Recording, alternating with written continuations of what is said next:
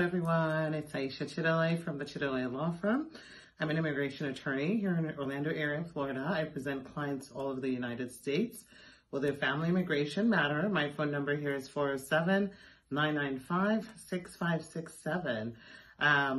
So today I want to talk about a topic I get asked all the time by victims of domestic abuse, domestic violence, VAWA victims basically who are married to U.S. citizens or green card holders. For a lot of these people, most of the time they're living with their spouse or their abuser.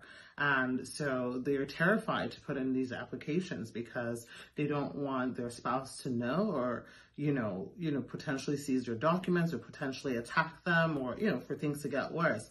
So the question they ask is, well, if I submit this, will my spouse know? Will I get the letter in the mail or, or the card or anything like that in the mail? So the answer is no. The only person that would receive the mail is whoever is listed as your safe address.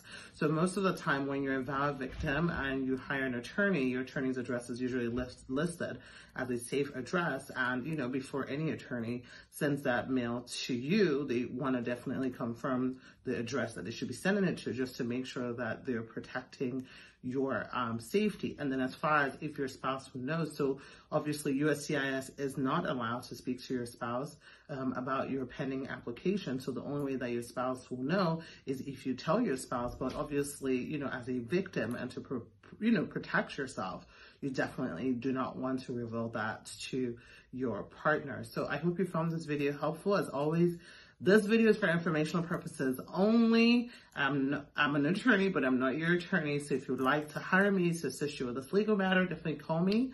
My number is 407-995-6567. Have a good day. Bye.